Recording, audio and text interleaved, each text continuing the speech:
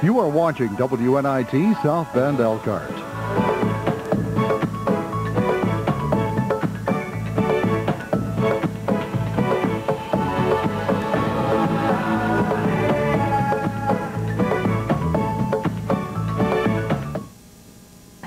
Take a break, take control, take advice from someone you know. Come on over, come on in, pull up your seat, take a load off your feet. Come on over, come on in, you can unwind, take a load off your mind, yeah. You come on over, come on in, come on in now. Now say yeah, yeah. Oh, oh, oh. No, no, no. Come on over, come on in. The open studio set has been designed by Gary Weiss, with furnishings provided by Village Lamp and Furniture Gallery. Today's episode of Open Studio is made possible in part through the generous support of the CTS Foundation. Welcome to the second hour of Open Studio, And here we are again. called Local Links. If you are a second hour viewer, maybe not as much a first hour viewer, and your schedule doesn't always have you here every week, you may not recognize my co-host, Minell Molesby, who has joined us in the wake of Trina Cutter's departure, and it's awfully good to have you here. It's good to be here. You're having fun. I'm having lots of fun. And learning the lesson we all learn with this show, that this is one amazing place to live. You never know what's going to happen. Meet people. Well, that's true. This is very true. First hour was evidence of that. It was exciting. Yeah, it was neat. Good stuff. Never saw one of those smoke machines that close up before. Oh, no. Filled the studio. Made the illusion even better. Yeah, like Good I said, stuff. if they were like wanting to go to London but can't quite get there, this was like being there. Machine. I hadn't thought about that. Your whole living room. You could be in London every night. Yeah, You could, yeah. You could wear like a Sherlock Holmes hat and just do all kinds of neat stuff. Yeah, Yeah. we could. But probably not. No. Okay. We've got some fun things coming up. We do this hour. Yes. What do you have? I've got Connie Ruffenbarger. She's going to cook something special, some Italian cooking. Did you say chicken? Chicken. Earlier? Yeah. Chicken, and then we've got Remember When. Can I have some? Yeah, you can have Okay. some. We'll save you a All right. piece. Good. That's important to me. Okay. We also have a woman to talk about renovating an old building down in North Webster in Kosciuszko County. Other really fascinating things I'd love to tell you about if they weren't telling me we're out of time for this segment. So we need to get to a very interesting feature focusing on Kosciuszko County called Remember When. Kosciuszko County lies in north-central Indiana, the second county south of the Michigan border. Settlers began arriving in the early 1830s, and many settled in the prairies that covered one-third of the county. At various times, the area had been attached to Allen, Cass, or Elkhart counties, but in 1836, it became a separate county. The name Kosciuszko was chosen in honor of Thaddeus Kosciuszko, a Polish noble who served with George Washington during the Revolutionary War. 1 year prior to the forming of the county, 3 towns were fighting for the right to be the county seat: Leesburg, Oswego, and Warsaw. At the time, Leesburg was the county's largest town and the place where circuit court and county commissioners met.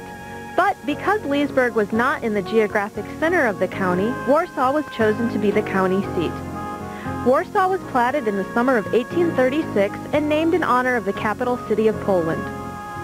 The first 2 courthouses built in Warsaw went up in 1837. The third courthouse was put up on the courthouse square in 1848. It served until the present-day courthouse was built in 1884. There are approximately 100 lakes in Kosciuszko County that attract visitors, but perhaps the most famous is Winona Lake. It was once one of the top religious and entertainment centers in the country. In 1884, the resort was opened as Spring Fountain Park. It was primarily designed for amusement and recreation, but did attract numerous business conventions. Just 11 years later, the park was sold and became known as the Winona Assembly and Summer School Association. Programs of lectures and concerts were being held that attracted thousands to Winona. Today, Kosciuszko County remains a collection of cozy places, towns, farms, and lakeside communities where people take pride in knowing their neighbors.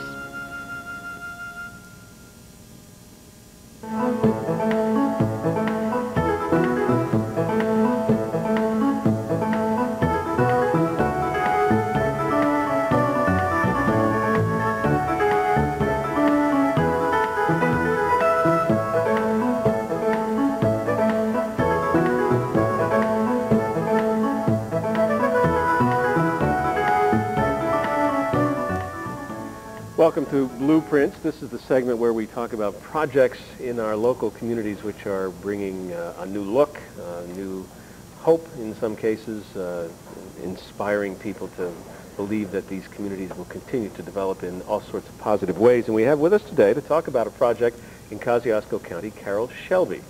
Nice to have you here, Carol. Thank you, Mark. You come with the title Renovator. We haven't had many renovators on the show. What does a renovator do? Well, I bought an old building and renovated it. That's pretty simple. Yes. Okay, I ask a simple question, you're going to give me a straightforward answer. Now, you are in North Webster. That's correct. Yeah, which is where in Kosciuszko County, for those who would not necessarily be so familiar with the county? Well, it's on Indiana 13, north of 30, between Warsaw and Syracuse. Okay. That's pretty country in there. We were just talking during one of the breaks. It's located right on a lake, Webster Lake. Yeah. And it's a charming little fishing village. Is it old? How old is North Webster? It started in 1837 when the area was opened for settlement. Oh my. And a man by the name of Ephraim Muirhide built a mill dammed up a stream and built a mill and caused the flooding of an area that became Webster Lake. Oh. And then a little town built up around the lake,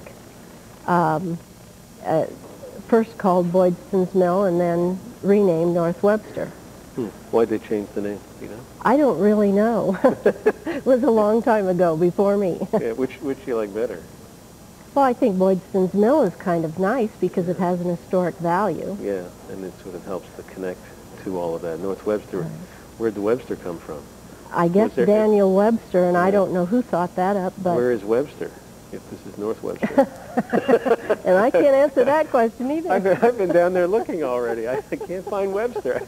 And there's no South Webster. No, that's right. Just North Webster. Uh-huh. It's unique. It's a special kind of place. It is unique. That's true. How long have you been associated with this community? Well, I lived all my summers on Lake Tippecanoe. And I went into North Webster to shop with my mother. In fact, my mother took me to this old grocery store. And I guess that's why eventually I ended up with it, because I have a soft spot in my heart for it, as do many, many other people, because it's over 150 years old. Wow.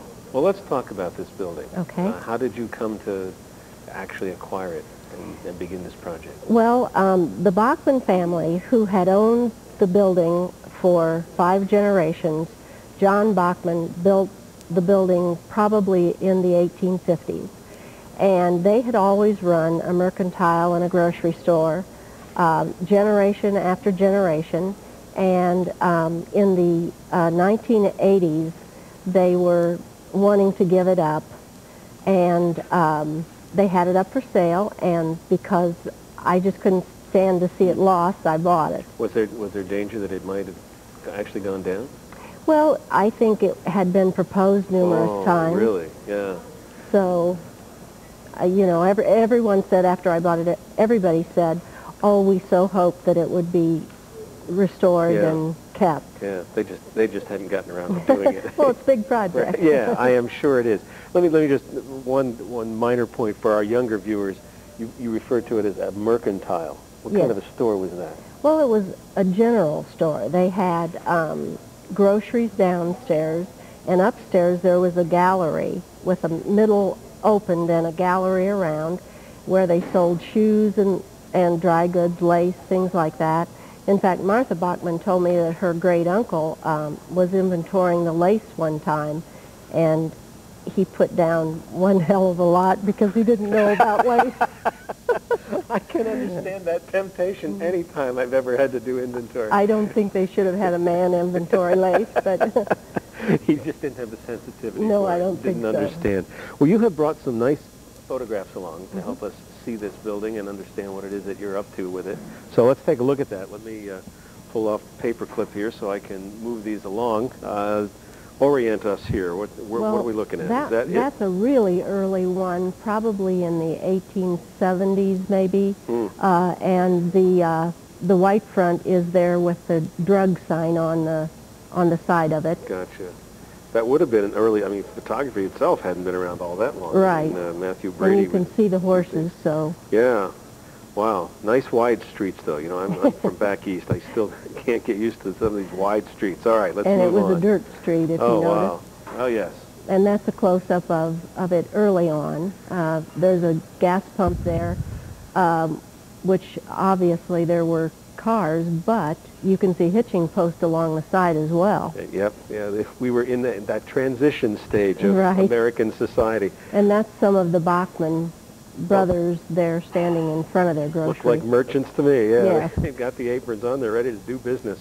Are there things we should understand about the design of the building? Do you know who actually designed this building? In I think it's possible that John Bachman built it himself. He was a carpenter as well as an evangelical minister. And it's a Greek revival. It's just a very handsome building. It really, truly is. Let's move on here. This is great. I love these pictures. Yeah, we have about 2 minutes, so I guess we better keep rolling. Okay, that's the interior a long time ago. And you can see the gallery, the tin ceiling around the gallery, and the interior of it, supposedly meat merchants would bring streamers and things to decorate. I guess that was a little plus. Good idea. Yeah, boy, shelves are well stocked there. Now, this is much more recent. And that's the new historic white front shops. Wow. There are now 5 shops in that area, and it encompasses half the block. And you were telling me that this building is amazingly intact. I mean, for its age, 150 years old. Yes. What you bought was the building. I mean, it was really still there. Yes, and it was a lot of it's old. It just hadn't been ruined. It was the original checkout counter. As you will see in further pictures, that's the front of, in the cafe, is the front of one of the old refrigeration units. Neat. We have 60 seconds, so I'll just pull right on through. This is, I think, our last photograph. The jewelry store with the beadboard wainscoting. Yeah. What's the future for this building? Have you done everything you want to do, or are there other things you need to do? I think we've about done it, and we just hope that it's a big success. It's gorgeous. Well, what's the response been so far? Very good. People love it. Do you get people coming in who know stories, who are adding to sort of your history of this place? Yes. That's a wonderful thing. Yes, it's exciting for us, and it's a good plus for us because people have fond memories of it. Well, all the best to you as you continue to do that. Does it inspire you to take on any more projects like this, or is this your contribution? I think I'm about worked out here, but it's a pleasure, and we enjoy the shops. Great. Well, it is in North Webster, friends, and if you can appreciate a building that's got some age, please check it out. Caroll Shelby, thanks very much for being with us. Thank you very much for having me. Nice to have you here. Coming up, my now somehow wrestled away from me, my favorite feature, What You Got Cooking, so stick around for that.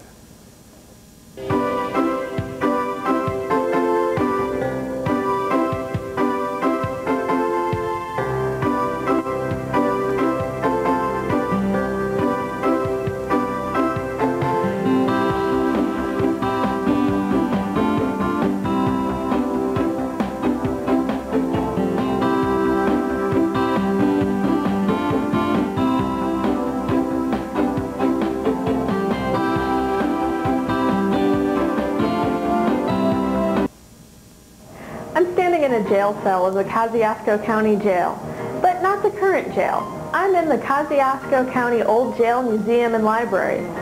And the cell I'm in, one of 10, has been unchanged since 1871. 1982 saw the last prisoner in the Kosciuszko County Jail.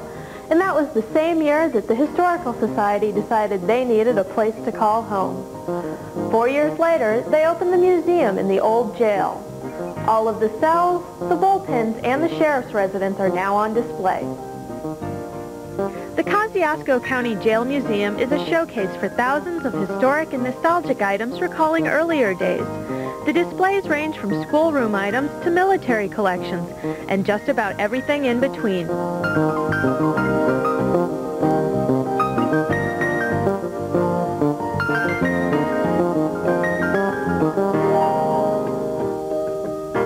Of particular note is a display of John Dillinger items. In 1934, he and an accomplice robbed the Warsaw police station of guns and bulletproof vests. The museum also houses a genealogy library, offers special events and demonstrations, and has a well-stocked gift shop. The shop sells postcards, books and publications of county interest, and special Afghans. Perhaps the most unusual exhibit in the museum is the solitary cell. This cell hasn't changed much since when the building was built in 1870, and it wasn't the best place to be, unlike the Kosciuszko County Old Jail, Museum, and Library. Jason? Are you going to let me out?